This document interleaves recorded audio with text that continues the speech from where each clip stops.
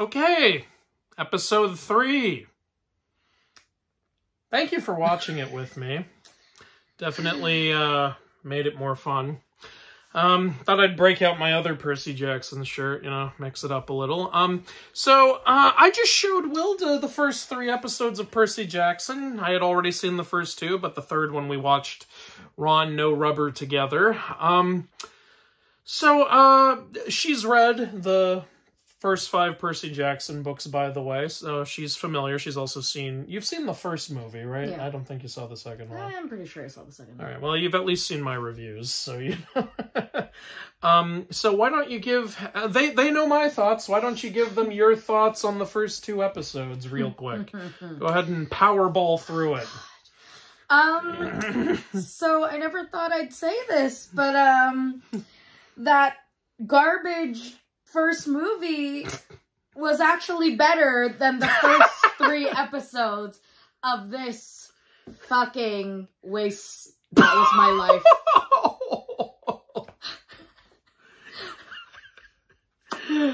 Yeah. Okay, wow.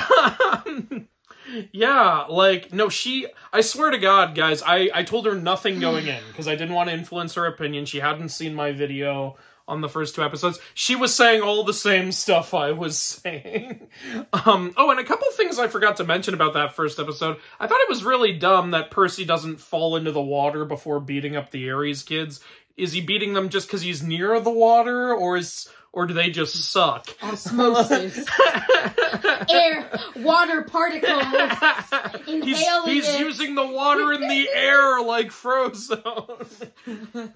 But you guys know, like, my thoughts on the first 2 episodes, like, I had a lot of problems. Like, the pacing I thought was terrible. Things were too rushed. Moments weren't breathing. Percy wasn't able to find stuff out on his own. His friendship with Grover felt really badly executed.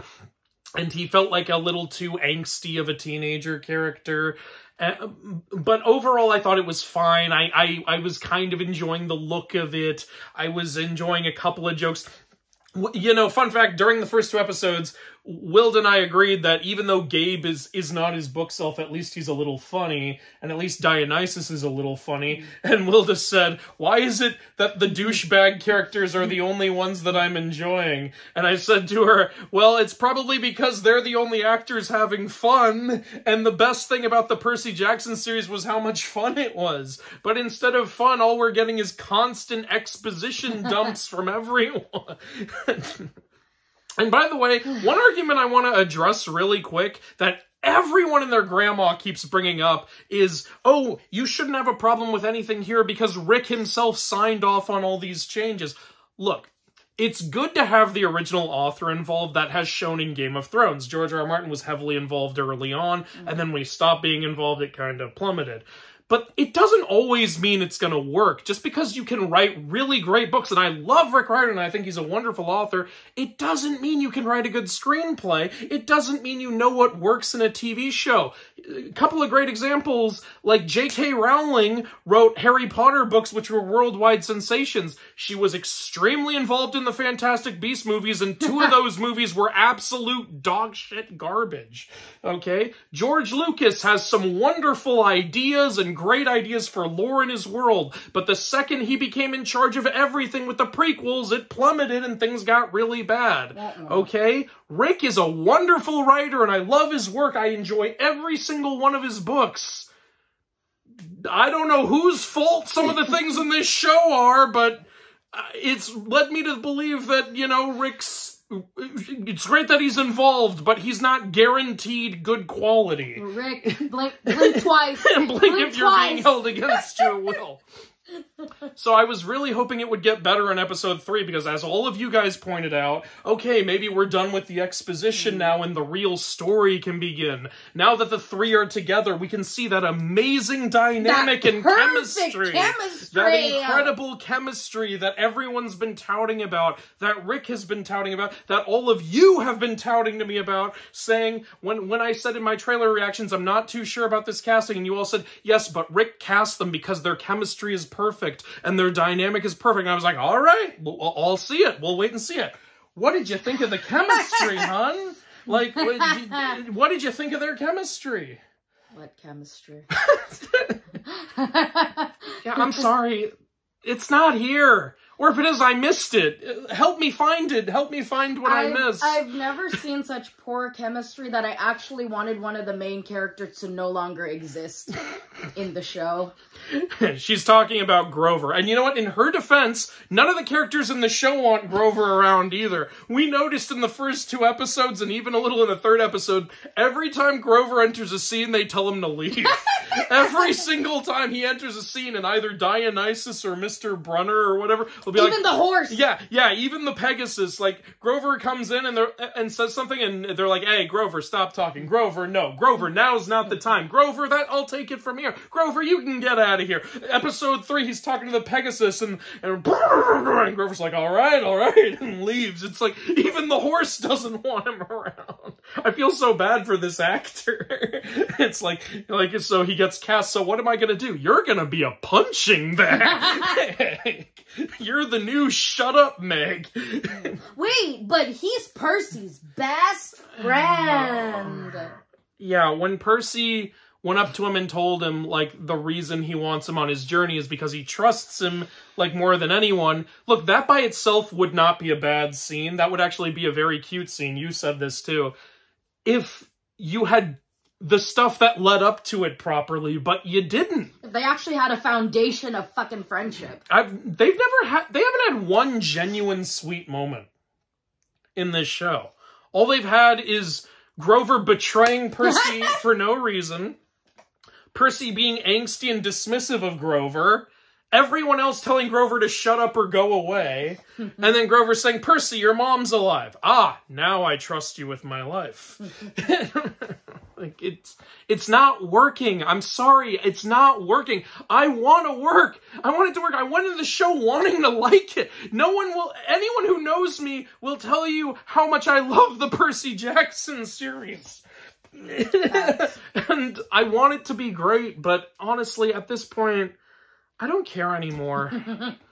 Okay, let's not be a Debbie Downer the whole time. Here's some things I did like. So far, Luke is okay. Yeah, Luke is one of the better actors.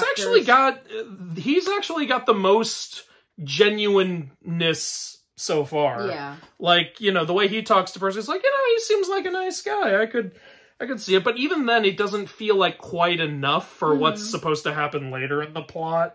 Yeah. You know, like, I talked in my episode 1 and 2 video when Percy says, I feel like I've made real friends here. I swear to God, when we were watching the episode, I said nothing. And when we got to that scene, and he said, I feel like I've made real friends, she went, who? Who? Wait, plural? What friends? I swear to God, I wish I had filmed it. Like, it was so perfect. We are so insane. I know. And yeah, another thing everyone's been saying is, like, so there's been a ton of controversy over the Annabeth casting because she's not the same race as Annabeth was in the books. And, you know, like, people are not happy about that. People are, you know, arguing about, oh, is it racist or whatever. I think the main reason people are angry is because they want to see a character they're a big fan of come to life on the screen. So I understand that side. And there's other people who are saying, oh, the race shouldn't matter. And I kind of get where you're coming from. Look, you can be on either side of it. Here's the only thing I want to address. Everyone has been saying the reason this girl was cast as Annabeth is because she's the best fit for the character. Because she's such a good actress, and you can take a look at Wilda's face right now. I'm so glad you're here, because me looking like what I look like, some people probably wouldn't listen to what I say. But this girl's a kid. I feel bad saying this, but it might be poor direction. I don't know, but so far she's the weakest actor in the show. Yeah. Every line she says feels so much like a line being read off a script. Right. And feels really wooden and disingenuous, and it's just not flowing.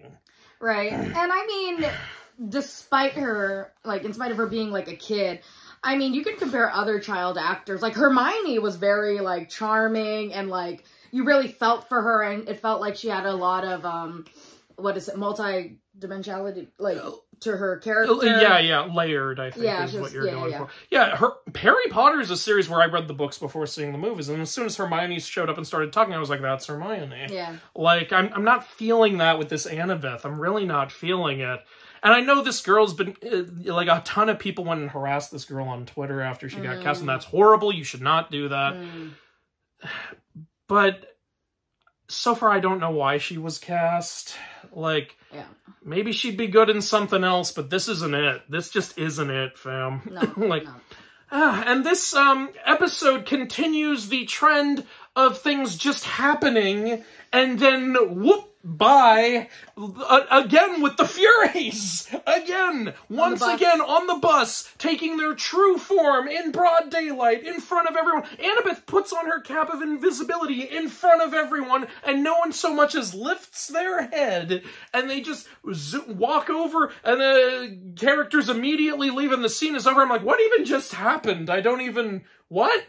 Who? What? When? Where? Why? What could have been a really tense scene if it was more like the book, where just these three old women get on the bus and Percy suddenly recognizes one of them is Miss Dodds. And when they get on the bus, they sit in the front and two of them cross their legs, like in front of everyone as a sign in order to make sure no one can get off the bus. And then they start slowly moving towards the back. You could have had a really tense scene where the kids are trying to figure out, how do we get off the bus before they get all the way back here? Instead, scene's over in like 5, smash window, everyone up, move it! Oh, one of them's dead! Oh, wait, what happened? Oh, and now we're in the woods. Next chapter. I don't even know what the hell is happening. And so many of you are going to tell me, well, you know, Mythology Guy, they only have so much time. They have such limited time. They have to get through everything. They got to boom, boom, boom. Okay, two things. One, they keep adding in pointless crap that wasn't in the book. Annabeth has a full-on conversation with one of the Furies that wasn't in the book, and that is pointless. It adds nothing to the story. And again, the bad acting, it's really not working. And it's also exposition dump, characters talking to each other the way they would never talk in real life. And you know, if they didn't have enough time, they should have cut out that stupid fucking song, Grover. Oh, God. We both looked at each other when he started doing that, like, what is happening right now? Oh, man. Yeah, and this group has no chemistry. It's not working. Nobody's likable right now. And another thing I'm going to say, because people keep saying, oh, well, it's a TV show. You know, you have to condense for a TV show. Oh, the action scene can't look amazing because it's a TV show budget. Oh, that can't be executed properly because it's a TV show. Okay, here's the thing. If you can't make it good, don't make it. That's my honest opinion. If you can't adapt a book series into a good TV show, don't. Okay? And some of you might be thinking, well, they have to do it, you know, because, you know, all studios want to make money. Well, you know what? I don't have to support it, and I don't have to say nice things about it. There have been way better examples of this kind of stuff done right. Harry Potter is a good adaptation. It's not perfect. People have made videos about certain things that got wrong here and there, but still, they agree that as a complete piece, it works and it's entertaining. Lord of the Rings is a fantastic example of a great adaptation. Early Game of Thrones was doing it very well up until they ran out of books to adapt. Okay, so it can be done right, and I'm sick and tired of the excuse of, oh, when you adapt, you have to ruin it. No, you don't, okay? And oh my god, Medusa. Oh my god, Medusa in this episode. He threw the... I threw the tissue box at the TV. I was so done. Like, she was laughing her ass off watching me watch this show when we got to Medusa. Holy guacamole, I couldn't take it anymore. Oh. But then, like, at first I was so mad... And then when they revealed the second half, I just got so confused. And then it ended, and I was like, I guess we're done. And you were like, that's it? That's all you're gonna do? So, these action scenes just blue balls. Yeah, there's... it's like the Minotaur scene felt like a start. Even though it was short, It was like, okay, that's a start. That's a little sample of what's to come. You know, maybe there'll be a lot more later. But the Fury scene was nothing twice, and the Medusa scene was nothing. So it's like... And I thought it was going to be, like, really cool. Like, it seemed like there was, like, a maze of statues. Yeah, yeah. I thought it was going to be suspenseful and, like... I thought that, you know, at least, I don't know, 5 minutes? Right? Of tense. That could have been really good. Oh, my God. So they get to Medusa's garden while, I guess, being chased by one of the Furies. And it... Again, I talked about... Yeah, chased by my Fury. I talked about this in the last...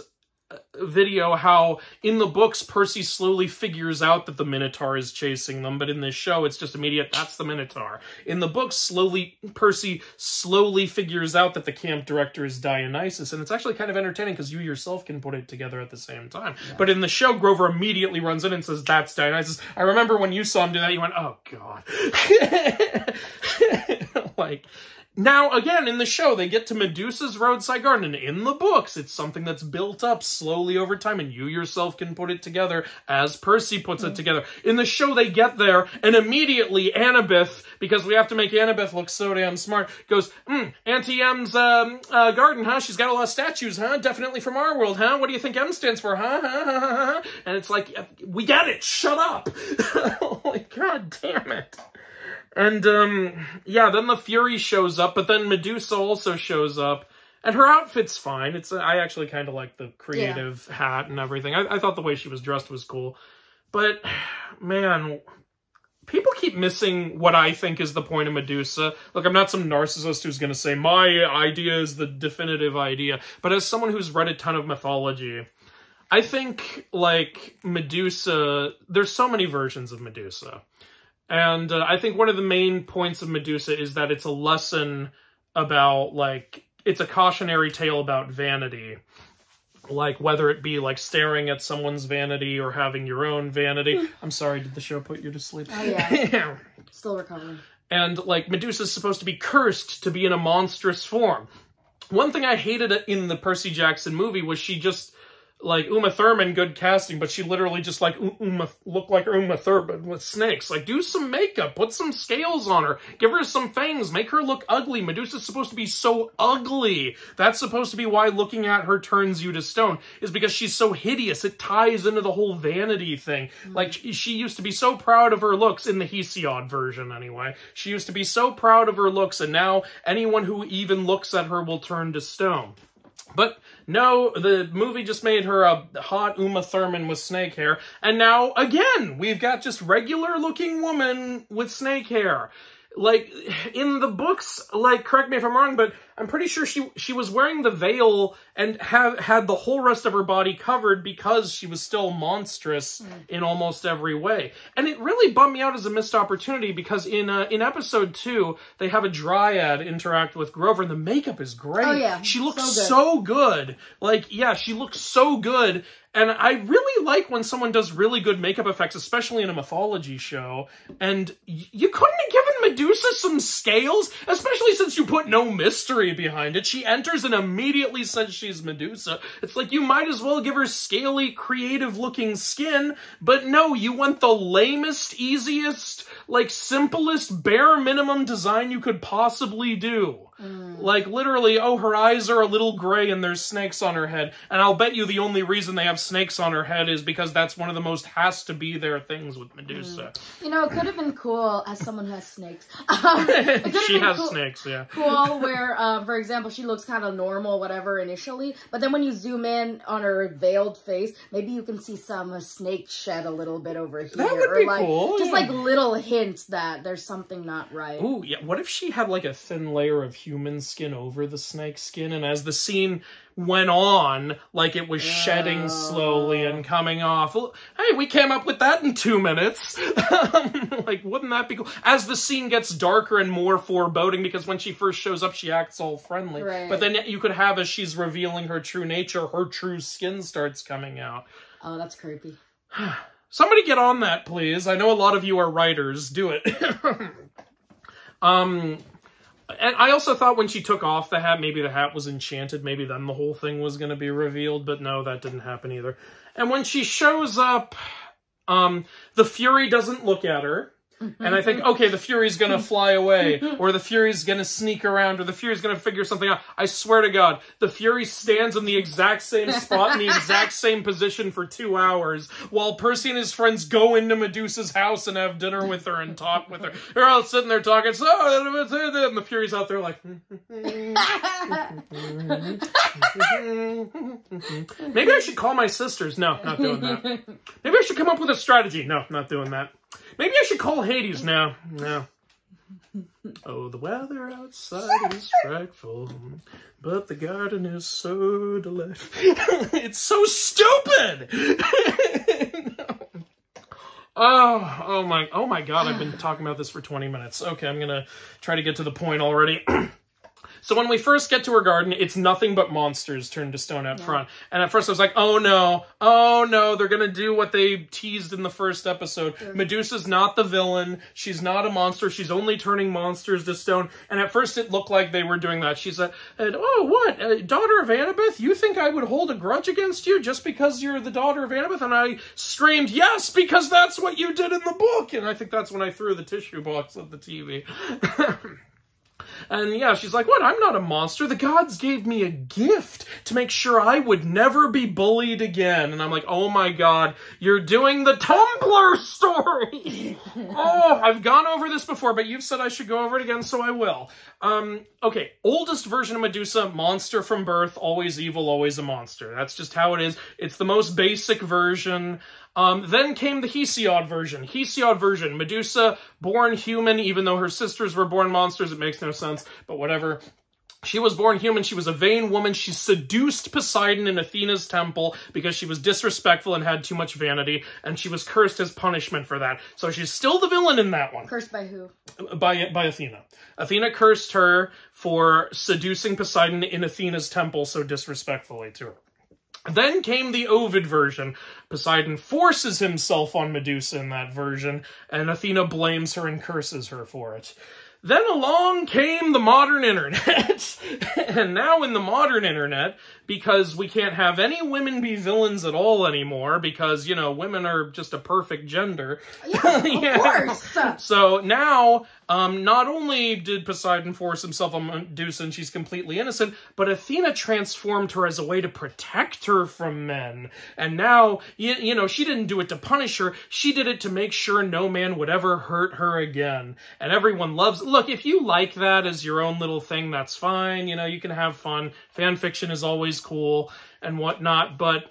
You know, the only reason I get a little annoyed by that story is because when I make videos on Medusa, I get people who think that story is the legitimate, God's honest, only version out there who get really mad at me for talking about Medusa. And so I'm kind of sick of that misinformation. It's fine to have it out there as a fun fan fiction, but just don't pass it off as the truth. And in the Rick Riordan book, it was very clearly following the Hesiod version, and yet in this, the Medusa's like, oh no, I was given a gift. But then it's so weird. It's so weird. After she says, this was a gift the gods gave me, then like 5 sentences later, she says, this was a curse that your mother gave me.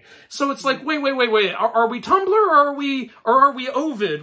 Or are we Hesiod? Which one are we? I don't know which one we are. And then suddenly, right the hell out of nowhere, she tells Percy, Annabeth's gonna betray you. I promise to help you on your quest if you help me kill your friends. And I'm like, where did that come from? I don't understand her motivation at all. And then it gets a little cool. Then suddenly they go downstairs and fire magically appears on the stairs because it's motion-activated fire stairs. And then suddenly they're actually in, like, this big lair she has down there, and it looks very Greek, and it's clear she actually has been killing innocent people. It's like, okay, I don't know what version we are anymore. Yeah. And then Medusa comes down and goes, I hate you both because Percy is choosing to serve his father rather than save his mom, even though in episode 2 he made it very clear that he doesn't give a crap about his father and he's only doing this to save his mom. And then she's also mad at Annabeth for not turning Percy in. What's going on? What is Medusa's character? I can't follow it. Pick one! They're doing all 4 versions and I can't tell what's happening anymore. They're trying to have their cake, eat it too, then spit it back out and eat it again. I can't deal with this. Spit it out and then make us eat Oh, it. yeah, okay, better version. They're like mama birding us so you can't. But here, when it was revealed that she has that huge lair and it actually looks Greek and it actually has statues, I was like, okay, this is actually kind of cool. And this is where you were like, hey, it's cool. It's like a labyrinth of statues and stuff. And I was like, oh yeah, this could lead to a really cool action scene. Action scene is over in 5 seconds. What action scene? Again. And I don't want to hear any bullshit about, well, they didn't have any time because they spent like 20 goddamn minutes on Medusa stuff that wasn't in the book that didn't matter. I'm so done with it. But honey, this show is an accurate description of the books. It doesn't stray from the books at all. You need to get your hand off me. You need to get your hand off me right now. I'm gonna tickle you.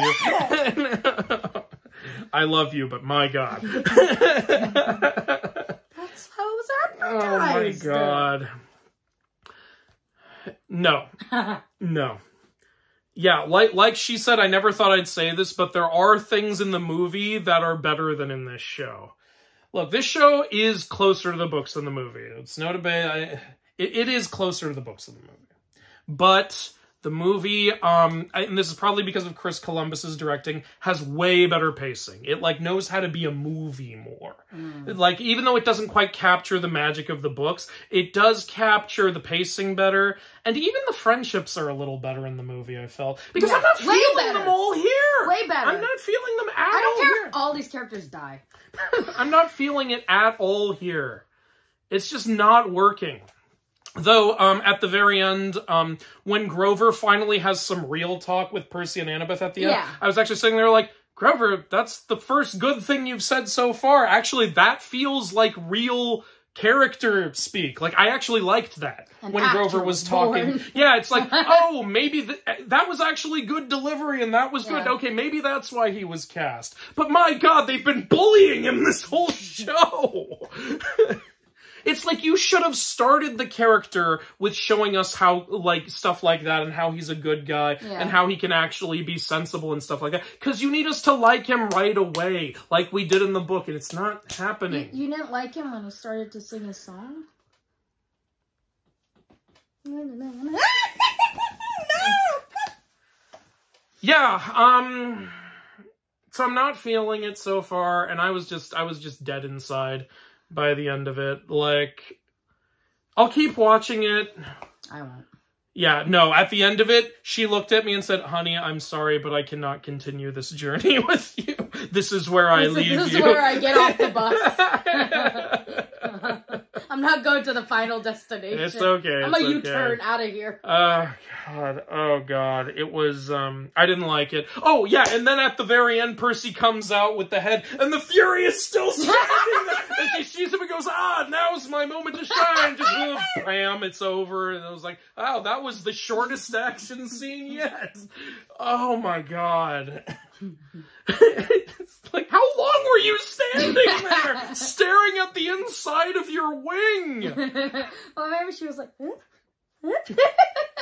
She was alone out there. She didn't need to. It's like in it's like that episode of Powerpuff Girls where the Green Gang calls Professor Utonium. You have just won $10 million. Really? Please hold. And then at the very end of the episode, he's still standing there. That was that. Only that was funny. I'd rather be watching that. Okay. So, in case you can't tell, we were not fans of this episode. No, we loved it. I don't know. My excitement for this show has really dropped. My interest has really dropped. And it just makes me want to read the book again. Like, because the book is just so much better. Look, the book's always going to be better, but it could have been a fun thing to exist alongside it. And right now, it's like, I don't see myself ever revisiting this show. We're only 3 episodes in. Some of you guys are going to say, oh, it's not fair. You know, it's, you got to keep watching. And look, I will keep watching. And I'll be honest about every episode. It's my job to keep watching. And I would watch it anyway just out of curiosity.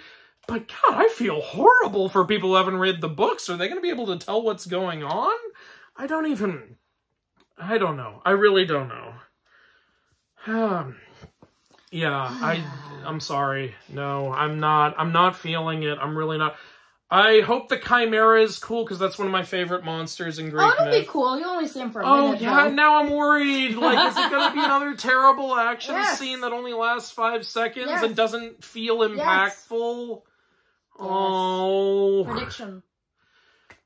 Oh. Oh, so sad. It's sad. God damn. It's not going well. But any last thing you want to say? No. He's just so out of it. I was originally just planning to maybe record a little short of you saying what you thought, but then you were like, "Hun, I want to shit on this show with you. I need to talk about this with you." If you loved the show, please tell me why. I am legitimately curious. I will not shut down your opinion. I really want to hear what you like about it. If you're with me, please tell me, because I need validation right now. If you have an explanation for something I missed, I'm happy to hear it. I might have missed something. We were talking a lot during the episode. But yeah, I don't know how to end videos.